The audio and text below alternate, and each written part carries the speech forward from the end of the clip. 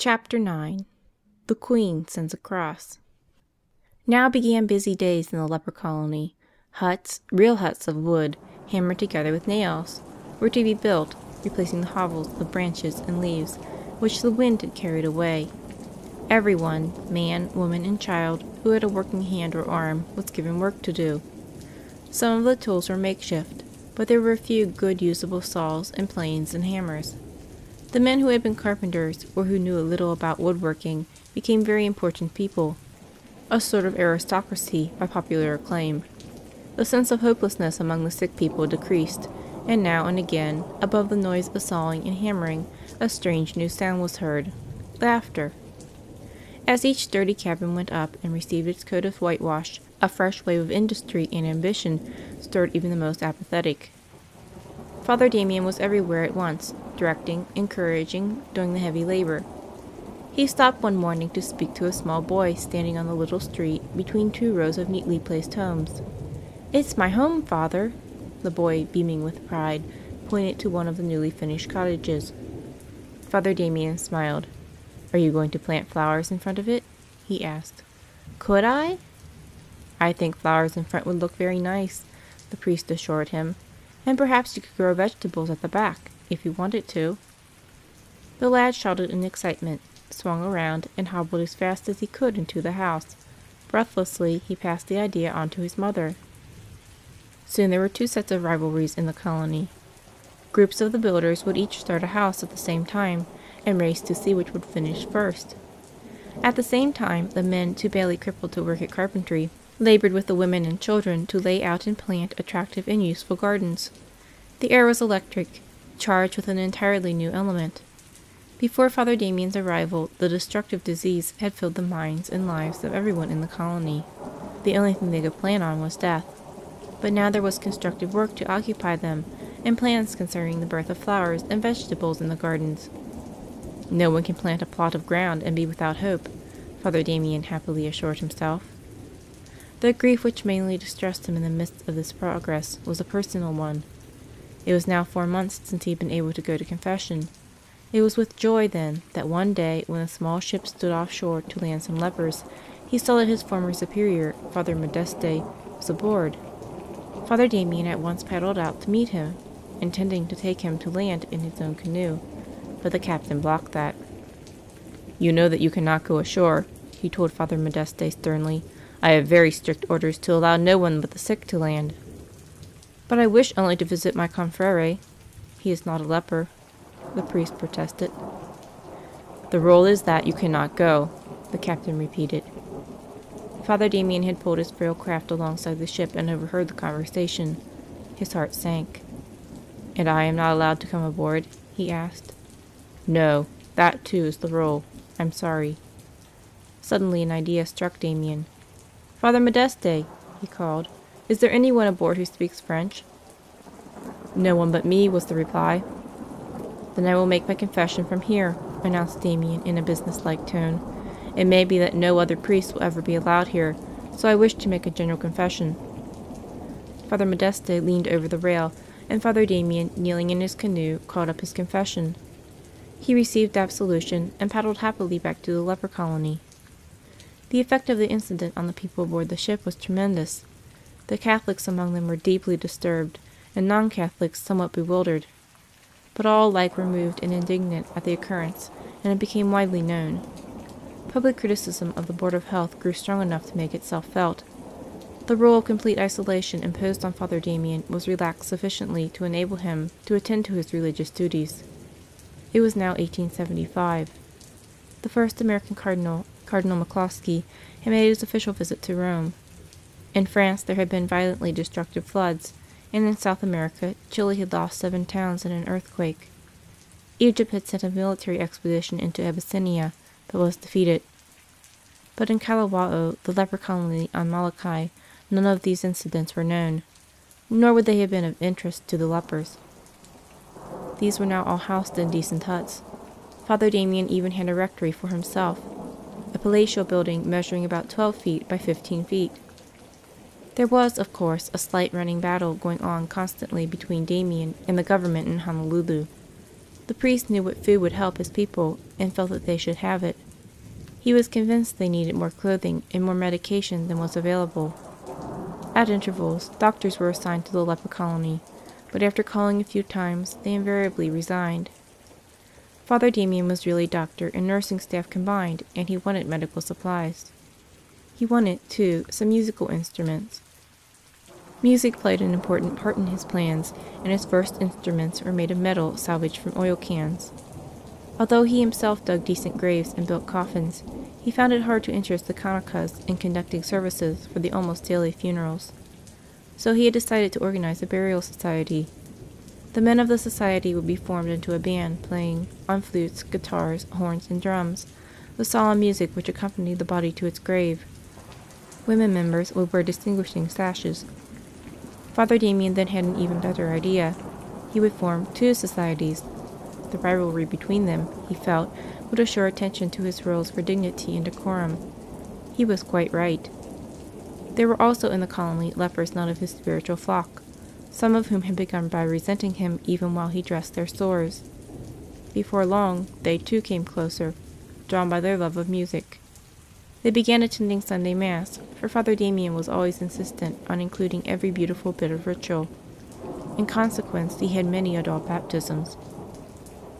Next, he began training choirs. They weren't choirs, really, but singing groups, which anyone might join. But here again, he developed a sense of rivalry and of accomplishment, which up to then had been non-existent in Kalawao. Almost every evening, Father Damien would seat himself under the pandanus tree, which for so long had been his home. Snuggled close to him always were the children, his dearest parishioners. Around him would be seated the rest of his blind, crippled, maimed flock. All together they would sing. Sometimes the hymns would be old, traditional music. Sometimes they would be new tunes, with words made up to fit the people's own situation. Truly a lifting of the mind and heart to God. Father Damien was determined that the pall of gloom which had so long covered the colony should be lifted. He was wise enough to make use of games and diversions, and one of his acts was to introduce the sport of horse racing. The Kanakas found, in this, tremendous pleasure and excitement. For the children, who had first place in his heart, he made balls and kites and stilts, and invented numerous games and contests. Then he painted the church. He used the gaudy color scheme, which might have seemed laughable to outsiders, but which, to those who used it, was beautiful.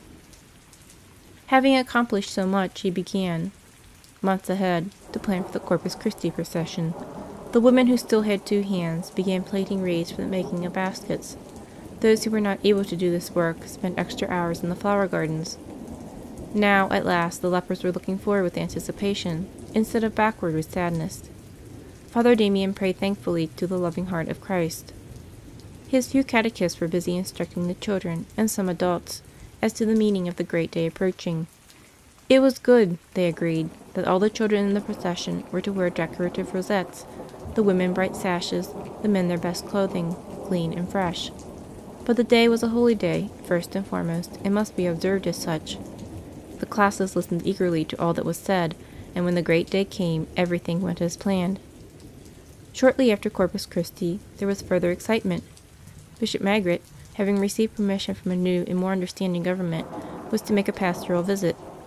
So again, festive and religious preparations were made, and the people looked forward eagerly to the coming of a revered and beloved guest. On June 8th, every member of the colony who could walk, or who had someone to carry him, was on the rocky shore, as the ship carrying the bishop dropped anchor. With eager, burning eyes they watched him being rowed ashore, and as he stepped on land and greeted Father Damien, a cheer arose. The band struck up a tune, and with flags and banners fluttering, the lepers formed a line to escort the priest and bishop to the colony. When they reached the priest's tiny house, the music was silent. One of the older men stepped forward, bowed toward the bishop, and began a little speech. "We wish to thank you for having allowed Father Damien to come to us," he began.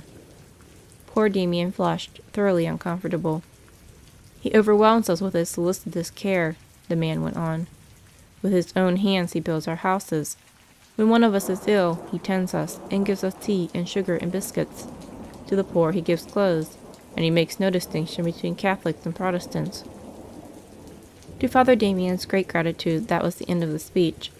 Singing, the Kanakas moved off, and Damien and the bishop began an inspection tour of the colony. "You have accomplished much," said Bishop Magritte with satisfaction. "This water system is fine, and the clean, sturdy houses are not to be mentioned in the same breath as the hovels they replaced." Father Damien ignored the praise, but used the opportunity to put in a plea. "Our colony is growing. We could use many more houses if we had materials to build them."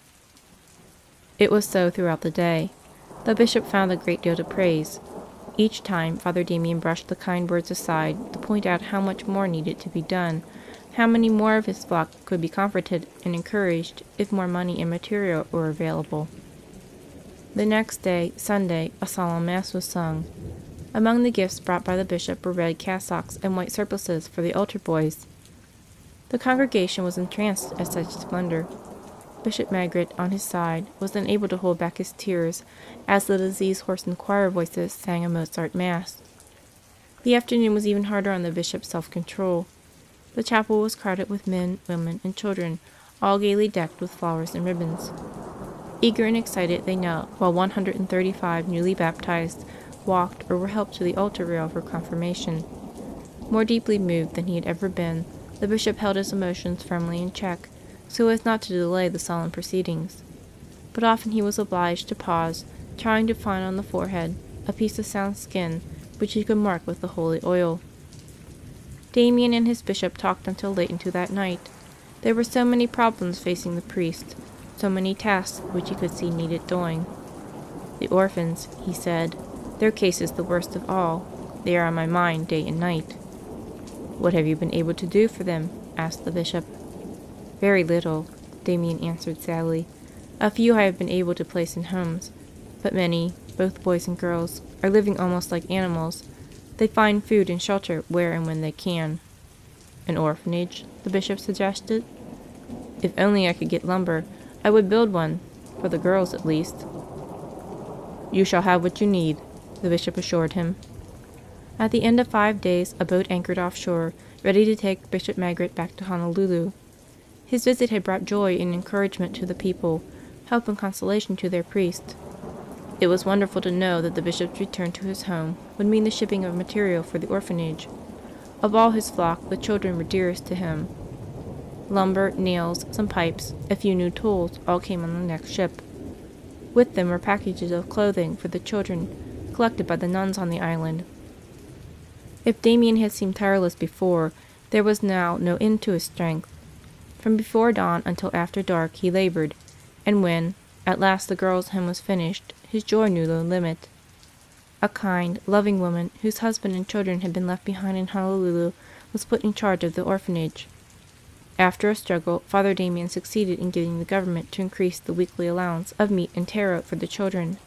But since the supply was small and irregular in arriving, he planted a big field of sweet potatoes behind the orphanage to supplement the ration.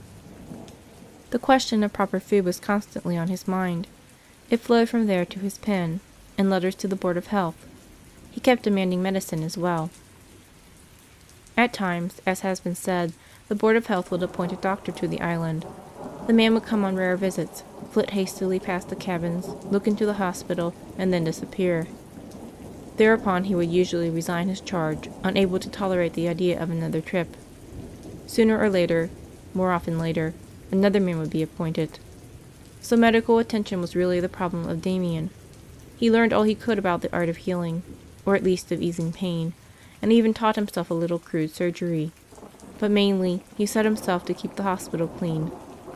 A few men with less advanced cases of leprosy, men who still had arms and legs, volunteered to help him. Father Damien outlined the procedure they were to follow.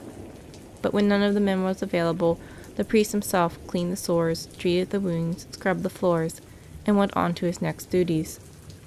The one consistent help he ever had on Molokai was the support and approval of Mr. Meyer, the government appointee in charge of the island. Both priest and governor were men of strong character, and they often disagreed, but on minor matters only. In what concerned the best interests of the lepers, they were sincerely and firmly united. The good Father Damien, that was the way in which Mr. Meyer always referred to him. The girls' orphanage was completed. While it was too small to shelter all who needed shelter, it was a beginning. As to the boys, all Father Damien could do for them at present was to teach them religion at the school which the government provided. He plunged with full energy into the task of building a boys' home. At about this time, a letter from Father Modeste repeated a warning: "Be careful, do not expose yourself needlessly and fall victim to this fearful disease." In answer he wrote, as he had written to his own worried mother: "I live well. I have my 2 meals a day at home. For breakfast I have rice, sometimes meat and coffee, with a few biscuits. In the evening I dine on what is left from the morning, with a cup of tea, the water for which I boil over a lamp." He carefully omitted the fact that if, at noon, he was in the home of a leper, he accepted food from the diseased hands, and shared the dishes and utensils used by the sick. He was often glad to get into the open and light his pipe. The smoke helped remove from his nostrils the dreadful stench which always surrounded these unfortunate people. It was the year 1882. The poet Longfellow died, as did the Italian revolutionary leader Garibaldi. Congress passed a bill suspending Chinese immigration for 10 years. An attempt was made to assassinate the King of Serbia. British battleships intervened in Egypt to keep the Suez Canal open for world transport. But these matters were unknown to, and would have had no interest for Father Damien. An immediate disaster was threatening him. The carriage he used in driving about the island was falling apart. He had been 9 years in the leper colony, and even his powerful body was beginning to feel the strain.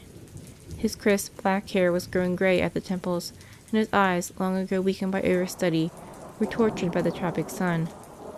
He desperately needed the carriage to transport the food and clothing and drugs which he carried about on his visits. "Perhaps a nail," he suggested hopefully to the man who was helping him try to get the vehicle into shape again. "A nail? Many nails would be no help, Father. It must go to Honolulu and be fixed properly." "To Honolulu? But that would cost a great deal, I'm afraid. You're quite sure that we could not?" "I'm sure, Father. We might get this shaft fixed, or cut a new one. But look at that axle." Father Damien looked and sadly nodded agreement. "We will send it to Honolulu by the next boat." The carriage went off, and for some days Father Damien tramped or rode horseback, loaded down like a peddler. He wondered hopefully if the Board of Health would underwrite the expense of the repairs. The present board seemed more inclined to cooperate, he felt, although as yet he had not much contact with them. He waited eagerly confident that within the month his carriage would be back ready for use again. But when the ship which now came regularly to the island put in the following week, the captain handed Damien a letter. He saw upon it the seal of the Board of Health, and his heart sank. "They cannot refuse to fix up my carriage," he said to himself. "It is outrageous. I'll write and say, but first I'd better read the letter." He tore the envelope open and read its message, hardly comprehending it. "Reverend and dear Father Damien, some days ago you sent here for repairs the carriage which serves you at the leprosarium.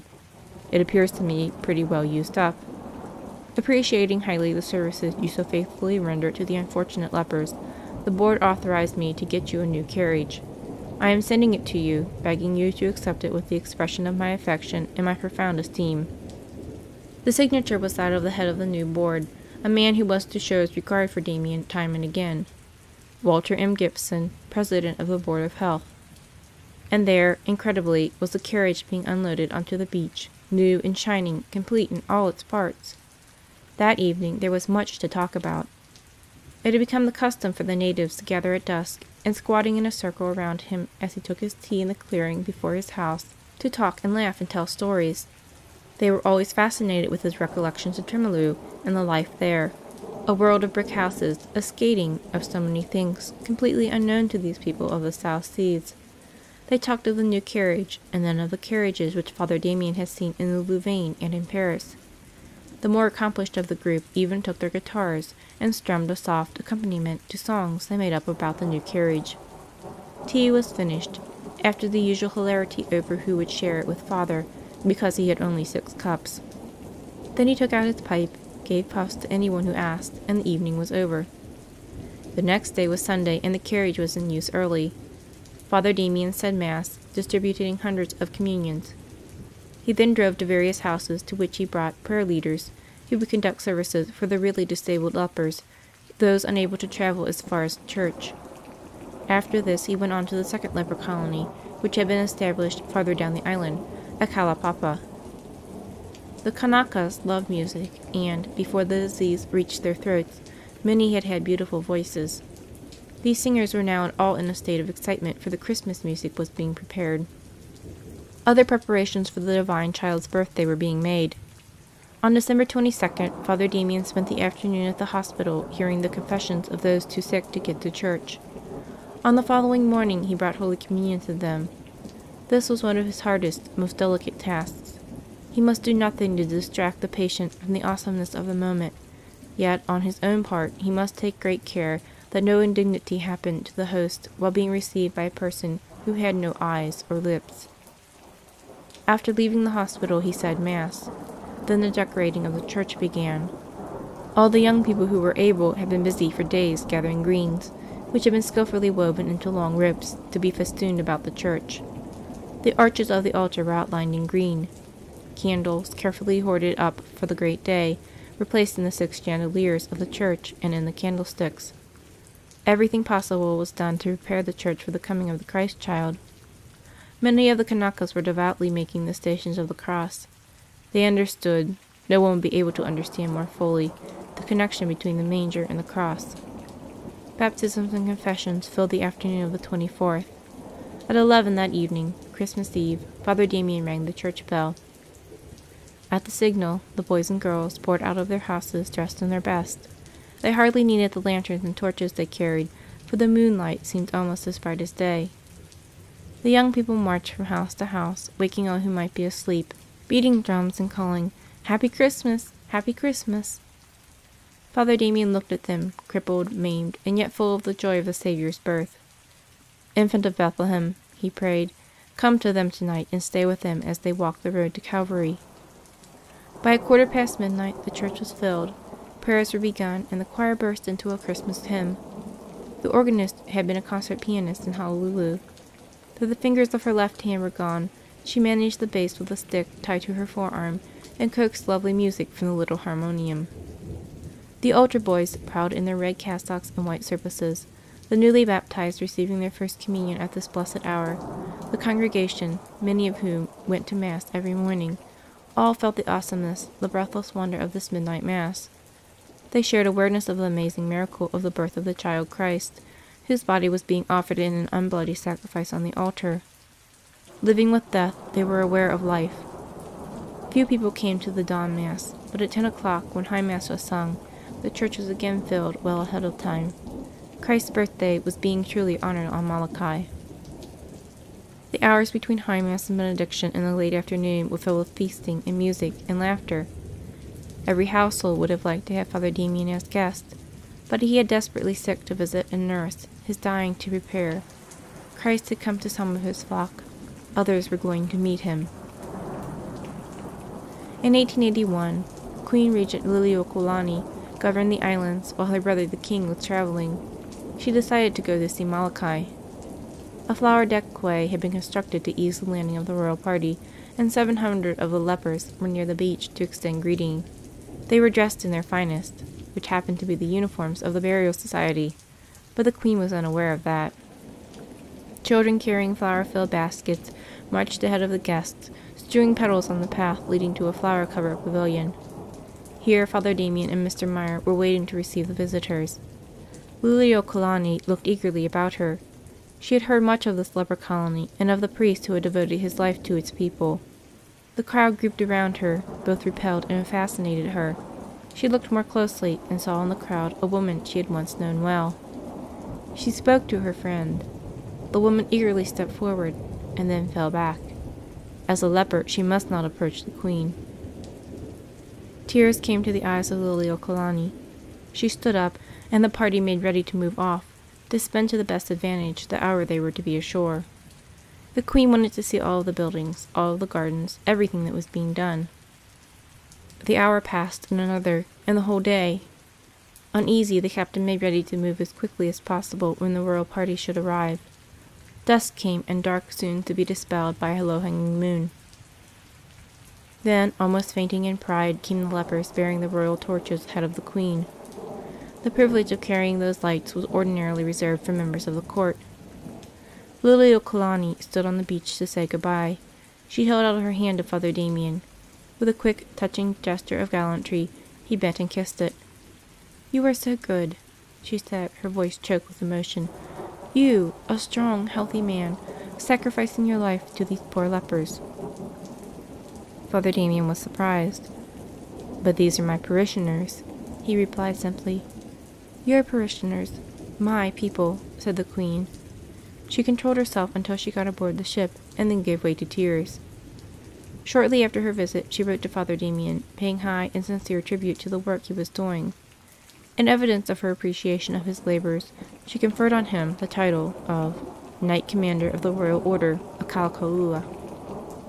With the title went the privilege of enjoying all the rights, perquisites, and privileges which, by law, pertain to this order, and of wearing such insignia as have been established by warrant. Nothing could have interested Damien less than being a knight and wearing a decoration, but he did hope that the privileges would include a response from the Board of Health when he asked for better food and adequate clothing for his lepers.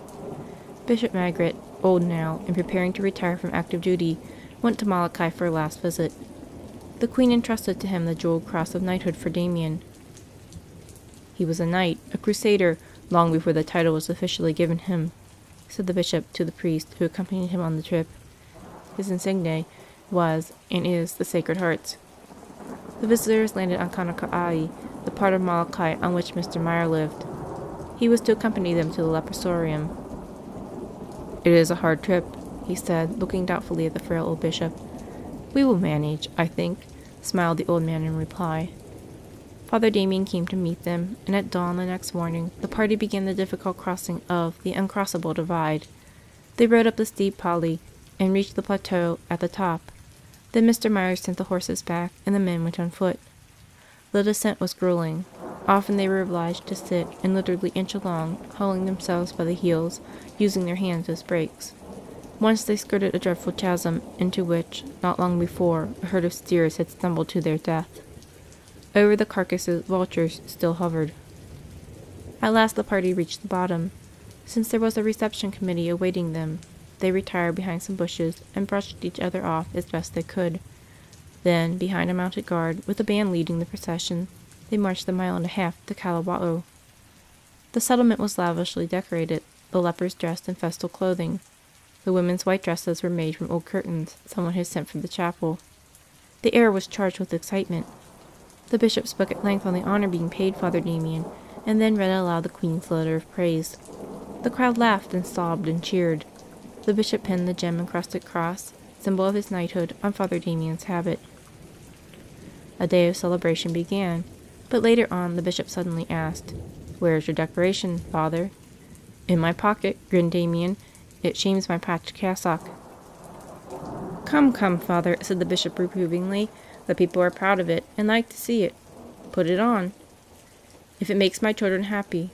Father Damien reached in his pocket, took out the decoration, and pinned it on again. Except for the happiness of seeing his bishop, the day meant very little to Father Damien, and his hope that his request for help would be given more prompt attention was soon dashed. Added to lack of interest in Molokai's problems, there was now actual antagonism in many quarters in Honolulu. Indignation that this annoying priest should have been given a coveted decoration by the Queen. "Can you not send milk?" Father Damien wrote. "The lepers, at least the children, should have it every day." But no milk came. "Diet is very important in this disease," he protested in another letter, "and we need more good food and more variety. We need hospital supplies." All too often the requests were unheeded. All too often Father Damien was without medicine or salve to ease the pain of his sick flock, without bandages to cover their sores. "The Board of Health tells me that funds are low," Father Damien groaned, "that they cannot send money or supplies just now. In their comfortable office, well clothed and well fed, it is probably very easy to be stern about sufferings they do not even see." End of Chapter 9. Recording by Maria Therese.